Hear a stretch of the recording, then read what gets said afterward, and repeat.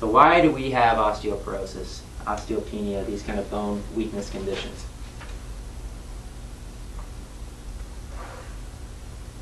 First of all, it's not an aging disease.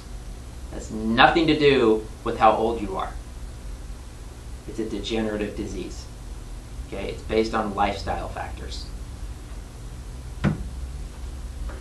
In other words, don't accept or have in your head that you're going to have or you're supposed to have bone problems as you get older. This is the #1 reason, dairy and sugar. If we did not consume dairy and sugar in our society, there would not be a single case of osteoporosis in the entire country. Now we're going to get, I know that sounds like a shocking statement probably to some people.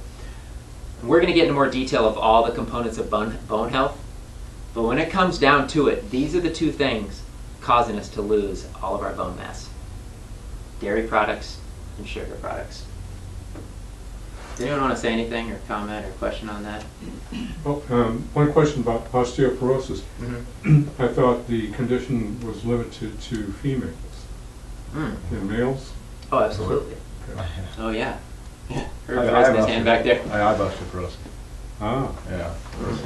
Women got, we'll talk a little bit, touch on it a little bit, but women, the estrogen's important for bone health in women, and because of the estrogen imbalance, the synthetic estrogens and things like that, the xenoestrogens from dairy and other foods and plastics, herbicides, pesticides, all kind of things, it's causing that in women more. But it can definitely happen in men. And when you say dairy, do you mean commercial dairy products? Yeah, we're going to get really into dairy. It's a big deal. It's a big deal. Soda, that can go along with sugar, but I like to mention soda because America is addicted to soda. I say, what did God give us to drink? He gave us water. He didn't give us anything else. Animals don't drink anything besides water. They never will. They might for the first year when they're breastfeeding. That's cool. But after that, it's water. I don't care what kind of mammal you are. That's what you drink. So soda tastes good, but it completely destroys your bones. The main reason is the phosphoric acid. The sugar, of course, but also the phosphoric acid content is so high that it literally leaches minerals from your body. And on that, yeah, pH balance. So just like I said before, the most important thing when it comes to your body and maintaining your health is keeping you alive. Okay? So it's going to focus more on that. So all these acidic foods, the dairy, the sugar, the soda, all these acidic foods going into our body is causing the pH balance of our blood to be off. And again, the body has to compensate for that, so it pulls calcium from the bone. And as we mentioned briefly, estrogen imbalances in women. And men too. I mean, don't think men don't have estrogen imbalances. They do. Men that drink tons and tons of beer and they got the big beer belly and they're starting to kind of grow man breasts, that's excess estrogen.